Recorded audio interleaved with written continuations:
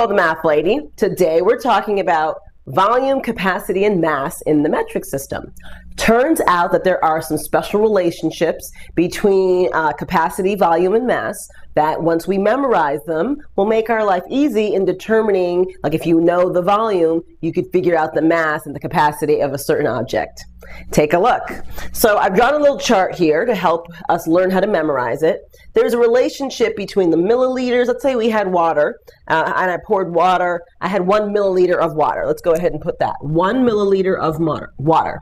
That 1 milliliter of water actually has a volume of 1 cubic centimeter. Right? So if I had a little, this is my little cubic centimeter.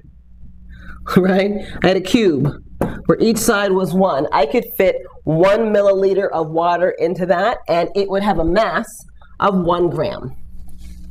Now, if I had, so I could also use this to make some conversions. We know that there's 1,000 milliliters in 1 liter. So 1 liter, it would make sense, would have 1,000 cubic centimeters. And 1 kilogram, which by the way is 1,000 grams. So here, the reason these don't say 1,000 is because we made the conversion already, going from milliliters to liters and grams to kilograms.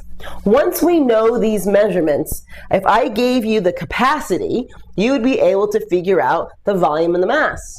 If I gave you the volume, you'd be able to figure out the capacity and the mass.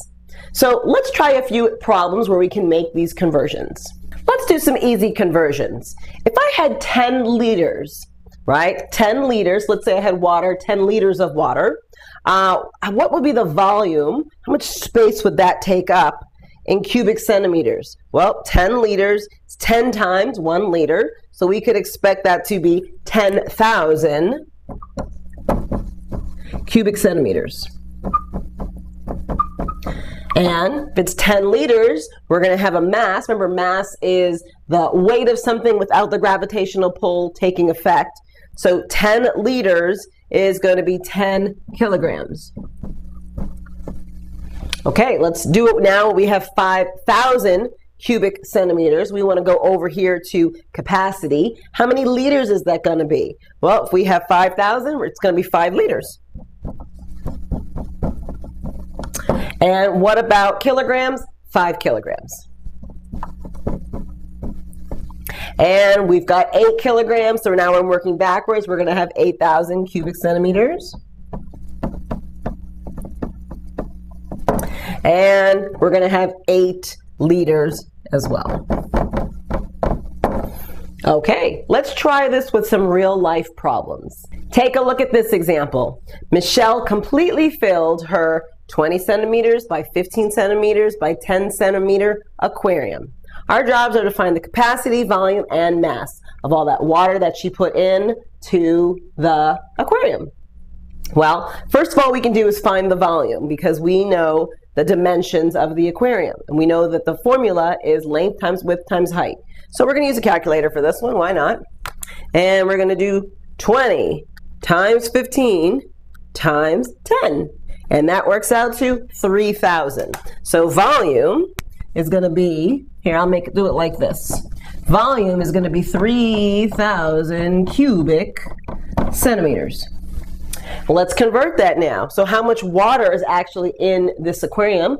She filled it to the top, so it's a complete conversion, which means there are 3 liters of water in the aquarium. And what is the mass of that water in the aquarium, right? The weight, regardless of the gravitational pull. It's going to be 3 kilograms for the water. Okay, not too bad. And it's really that simple. As long as you have one of these pieces of information, you can find the other 2 by having memorized this relationship between capacity, volume, and mass. Definitely want to try a few of these practice problems in the practice set to make sure you've memorized this and you know how to apply it. I'll see you next time. It's Nicole the Math Lady. Take care. Bye-bye.